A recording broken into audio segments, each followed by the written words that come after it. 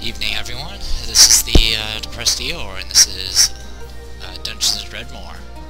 It's been a while. I figure since I'm about done with the Conquest of Elysium playthroughs, I'm gonna start a few more of these random runs. Our last one was actually a lot of fun. If I hadn't have shown off that new dungeon level 0 thing, I probably would have survived for several floors with the eye lasers and everything. But sadly, Random Alice had to die. We actually almost pulled through. It was actually pretty intense. It's been a while since I had so much fun using such skills I've never really messed with before, like piracy and the max levels of perception. So let's go ahead and get this started. As always, it's going to be going rogue, permadeath, and with the expansion. Alright, and as always, as per the name, it's going to be random. We're going to be using, we have Maces, Unarmed Combat, Dual Wielding, Perception, Emomancy, the Diggle Curse, and Killer Vegan again. So, I'm familiar with most of these. I have done Mace before. Unarmed Combat is kind of a fun skill to use, because it doesn't stop you from using shields, so what most people do is they'll go Unarmed Combat and then dual wield shields, usually like duelist bucklers for like counterattack, or just, you know, just big shields to absorb hits. Dual wielding, that means I won't suffer the penalty for having a weapon in each hand. It's always good. Perception we know about very, very much. Emomancy we haven't really got to mess with much. I think we had it in the first playthrough with Random Cerno, but that's about it. We didn't really survive long enough to mess with it any further. Diggle Curse is kind of a unique thing. The problem with Diggle Curse, though, is it makes these skills useless. If I go for Diggle, I practically negate my weapon skills, except maybe Unarmed Combat. And we know about Killer Vegan, so let's go ahead and get that started. Let's see, looking at our skills. We shall be random Meiling. Or is it Meiling? I'll go Meiling. There we go. And done. Alright, usual intro. And here we go. We're in. We start out with level Teleporters Apart, which I've shown off before in a previous playthrough. And we have Diggle Form. Diggle Form will practically buff you. It's really good for an early game thing, so I can't really complain there. Sorry, I'm getting my controls mixed up. We start out with a Leather Cuirass. I believe that has to do with the fact that we have some more warrior levels than anything else. The Hachimaki is a helmet that gives +1 damage and +1 stubbornness, which is just raw stats. It's alright if you're like playing a character that doesn't want to go the heavy armor route. The reason I have this is because I'm skilled in Unarmed Combat. The club is because I have skill in I have the Mace skill. Other than that, we don't have any crafting skills. So, and due to the fact we're vegan, we start out with just tofu and a bunch of drinks. I'll go ahead and tell you now, Diggle Form does not use mana, I don't believe. So the only thing I'll be using magic is level Teleporters Apart. Let's go ahead and take a look at our skills. They've updated some of these skills, so I don't know everything about the Mace. Well, actually, they've changed a lot of these. Anyway, as you can see, my Unarmed Strike will do 1 blunt and 1 piercing, which is always good. The one problem is it doesn't dual wield, so it doesn't really work that great, but I think I still get all the stat benefits, so I still get like the 3 counter, 2 block, and 2 dodge. This is a kick that knocks people back. This is just raw stats. This does an AoE that I believe blows people away as well. And then this is just raw stats with, I think, a chance to cause like status effects like bleed damage. And this is just the final ability that gives a lot of high stats and ethereal damage, it looks like. Sorry, I'm gonna go ahead and use this first video just kind of explain what we have. This allows me to do 2 extra blunt, and gives you critical chance. Each of the weapon skills generally has something attached to it. Like in this case, it's usually critical chance. Swords usually has good counter chance, I believe. Axe does just raw damage, I believe. Or I think it's block. And I think that's all the weapon types. Oh, and staff, you know, staff does like magic stuff. So, gives you a chance to hit a hand. Okay. This is a chance for your weapons proc, causing knockback. This is actually really good. It's practically, usually it only knocks them back by one space, and then they'll just move forward one space, which means you just got yourself a free hit. This is just raw stats. This is a special area effect attack in front of you, I believe. I believe it's like 3 squares wide and 2 squares deep in front of you. This is just a chance to do the same thing as Stone Soul. It just gives you a chance to do like procs that do like bleed damage and stuff. And this is just a lot of raw stats. Oh, okay, and in this case also it gives you a chance to do stun. Okay. And dual wielding.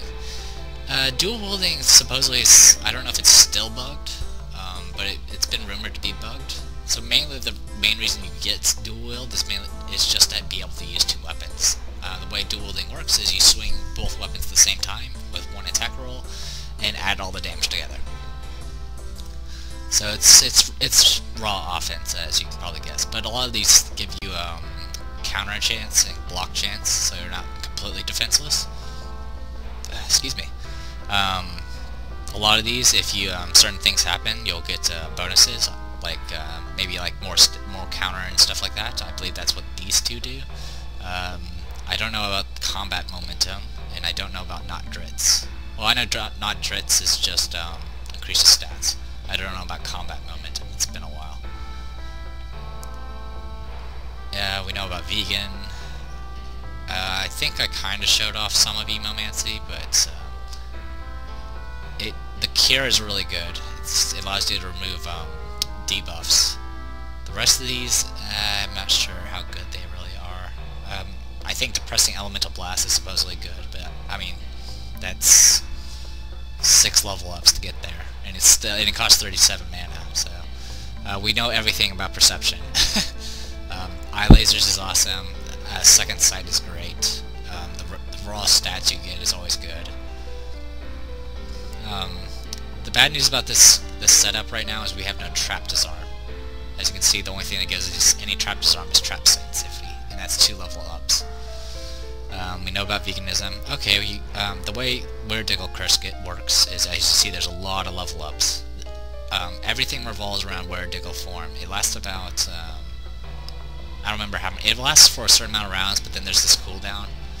And when you go into Diggle form, all your skills on your skill bar disappear, except for Diggle skills. So that's why it's not good to be like a caster and Diggle at the same time. The Diggle form gives you raw stats automatically, like piercing, resistance, more damage, stuff like that. And then each of these will start giving you like new abilities. Like this one will give you a chance to debuff, and also gives you just raw stats and resistances.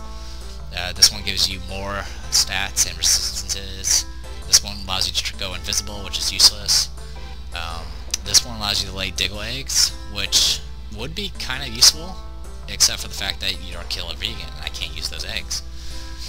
The Mighty Augur is supposedly one of the most overpowered things because of the ability. It allows you to drill through walls, and the only other ability in the game that allows you to do that is in Emomancy, and it has a long cooldown and a high mana cost.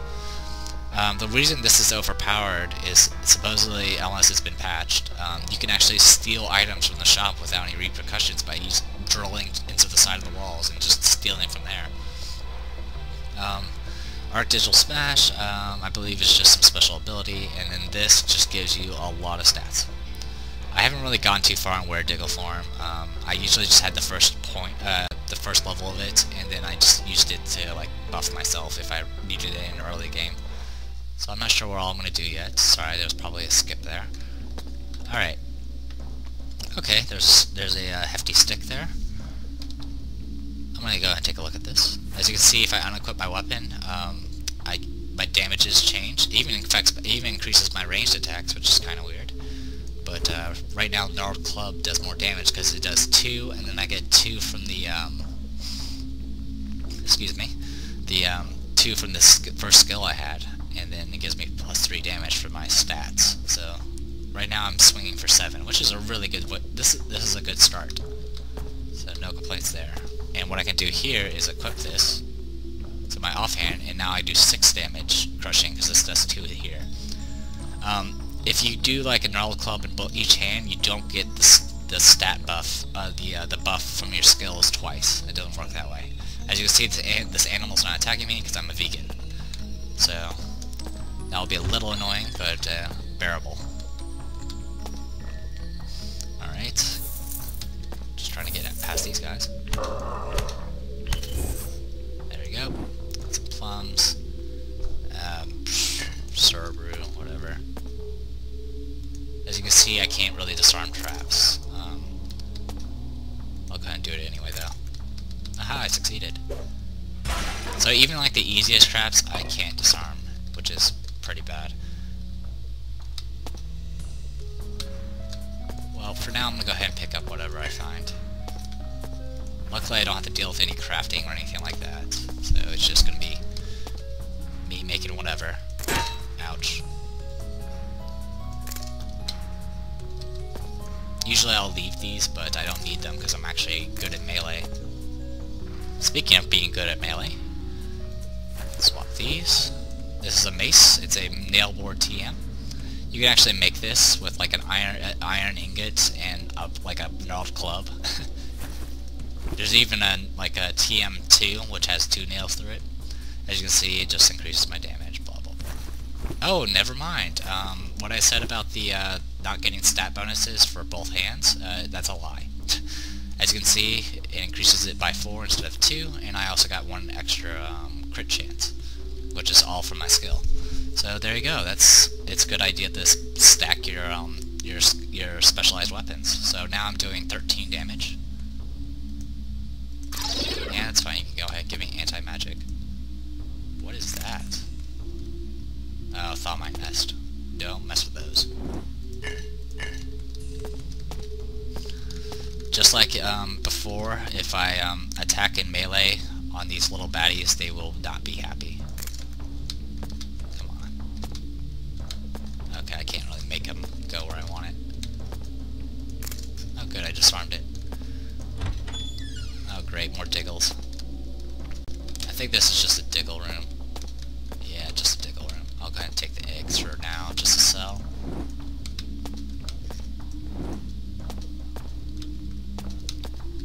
Alright, I want to go ahead and just head up here first. Ow. There we go.